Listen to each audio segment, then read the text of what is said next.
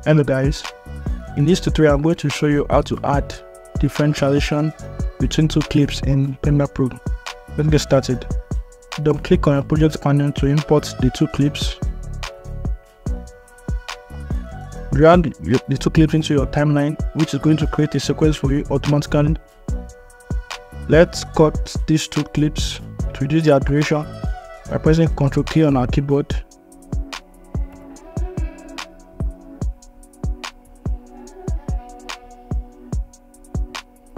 Ctrl K.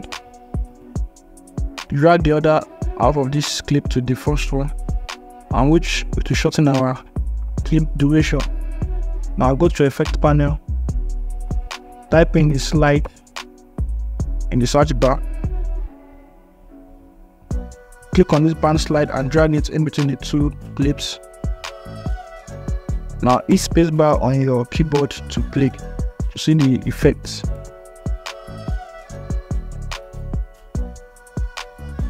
So that's the first transition. Delete the pan slide effect by hitting delete key on your keyboard. Search for the cross dissolve.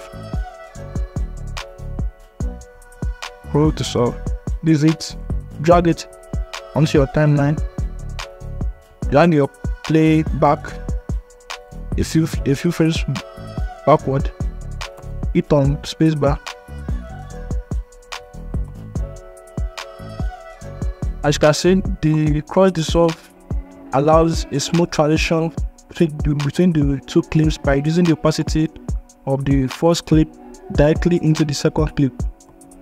So that's cross dissolve. Click on the. You can see that my cursor changes from this mouse to this kind of cursor. If your cursor goes from this to this here, that means you are trying to select the effect.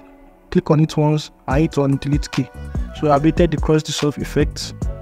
Now let's search for the deep to white transition. Drag it in between your two clips. Click on spacebar. Can I see? Let me play it again. So that's your deep to white effect. Click on it, click on delete.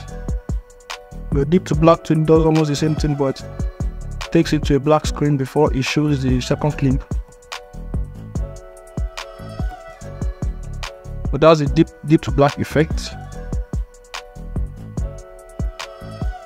And you can increase or reduce the duration of this transition by dragging this effect between the two clips. Drag it. You can see that it is increasing on both sides, and you can make it longer on the first clip, so to take a while on the first clip before the second clip shows,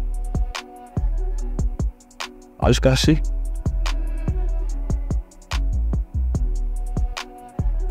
So click on this effect, delete it. Let's search for, I'm going to show you one last effect, which is the page view. But I don't know whether it is being used.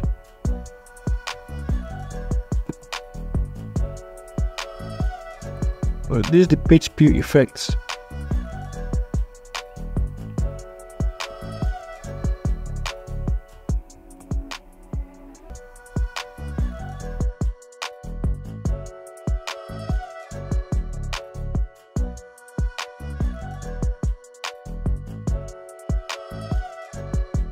If your PC is having issue showing you a preview or playback, you can go to this. You can see this box here that says full. Click on this drop down and select and reduce the playback resolution to about 1/4. What this does is that the quality of your preview will reduce, so as to allow your PC to be able to preview this effect for you smoothly.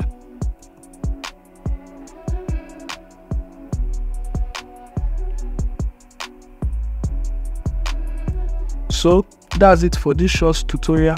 See you in the next one.